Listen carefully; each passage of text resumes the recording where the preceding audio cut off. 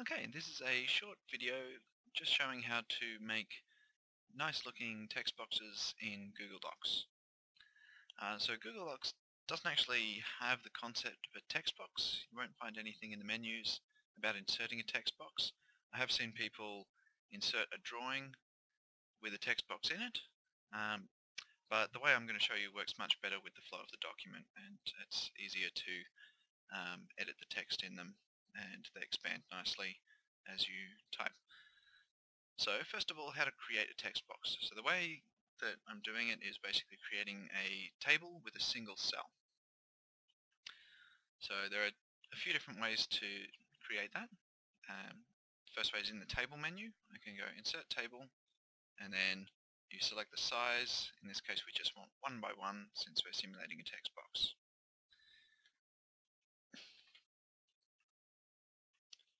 Another way is through the insert menu.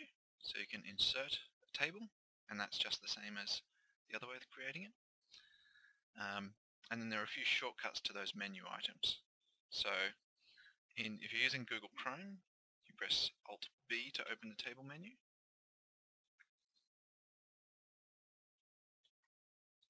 And it's opened there. And then you press I to choose insert, and then you can press Enter to insert the table. If you're using a browser other than Google Chrome, you may also have to press Shift with Alt and B to open that menu. So I'll just text in there.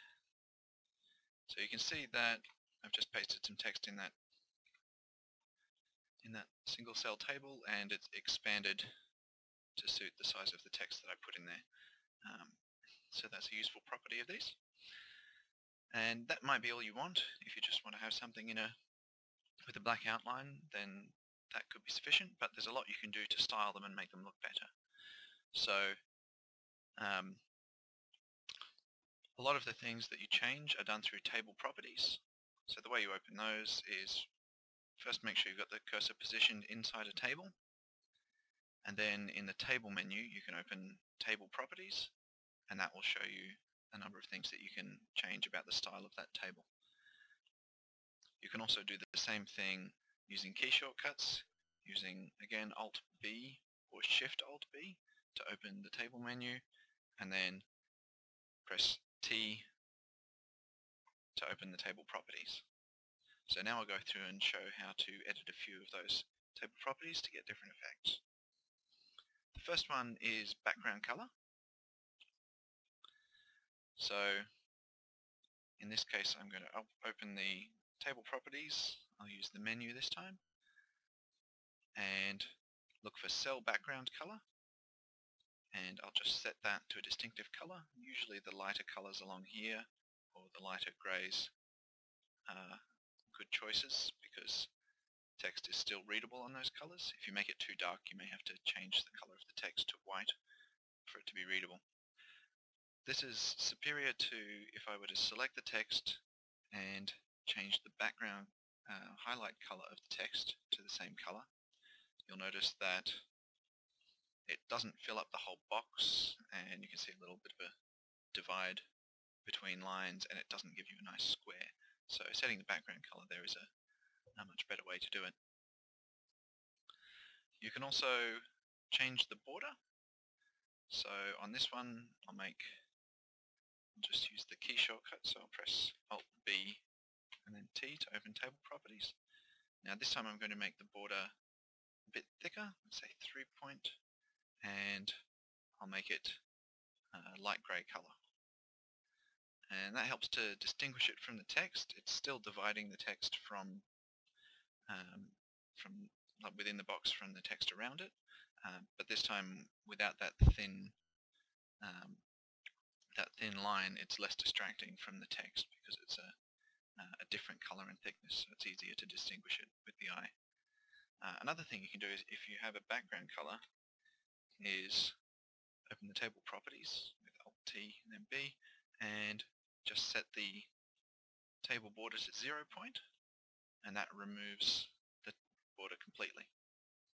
And without the border, then that's just less going on with black around there, so it becomes easier to read the text because there's less distraction.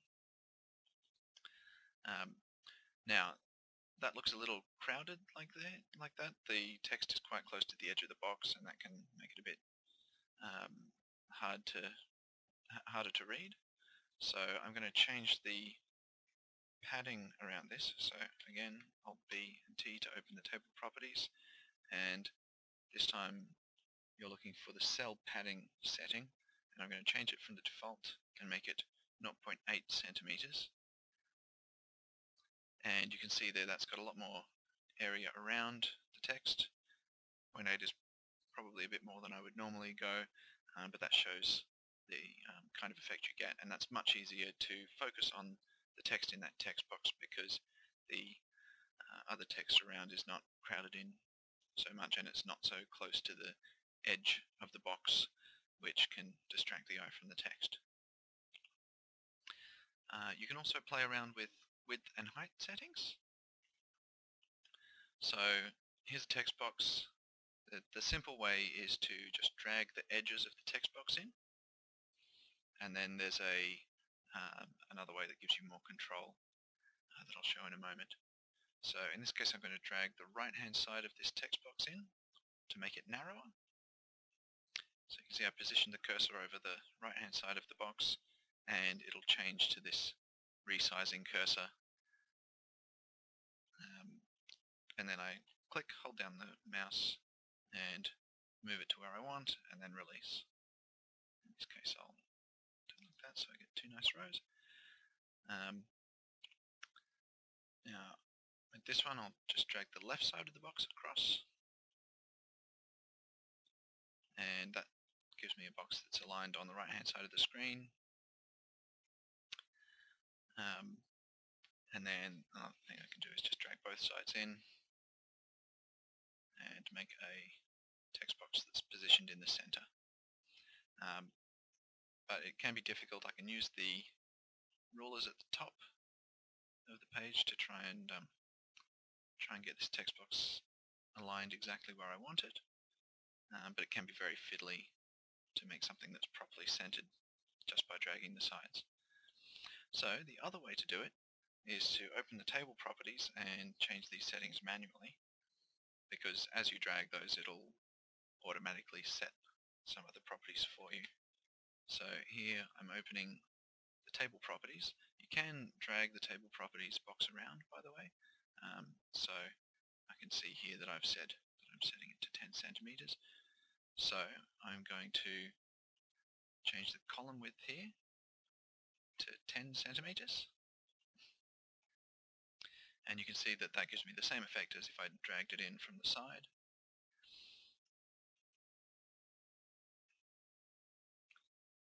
And yeah, one note there is that you can't actually see what width you've changed it to.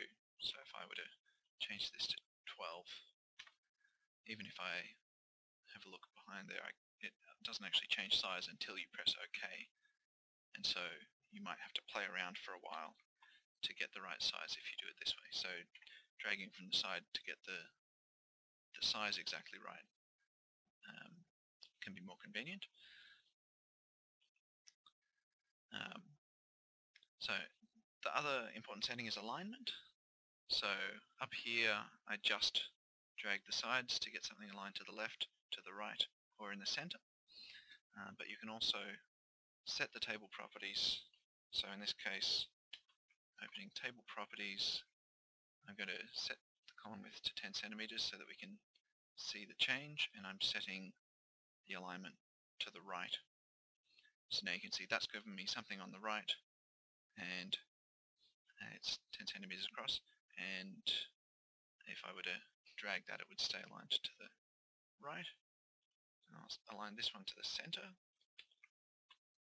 so I'll give that some width so that it has somewhere to move into the center, and then I'll set the table alignment to the center here.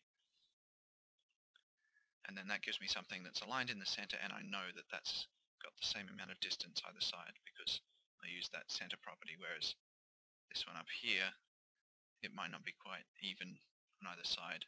And also if I were to resize it, it doesn't stay in the center. Whereas if I resize this centered one, both sides will move in, and so I can adjust the size without having to worry about getting both sides into the center. Just set that back to 12 so that the text is accurate. And finally, with left alignment, you can add a left indent. So this is only available when the alignment is set to left. If you set it to center or right, it gets grayed out and you can't change it. But left aligned, you can add, I'll do 2 centimeters there, and that moves it in from the left side, which may be useful. So it's similar to if you were to align it over to the right and set the column width to whatever this distance is here. But if you just want to move it a particular distance from the left, then this is an easier way to do that rather than calculating what width you need. So that's everything I wanted to cover. I hope this is helpful, and I'll put a link to this document in the notes for the video so you can have a look at the end result and make a copy of the document to play with yourself. The way you make a copy of a document is you can go File, Make a Copy, and that will make your own copy of this document in your Google Drive for you to play with. Thanks for watching.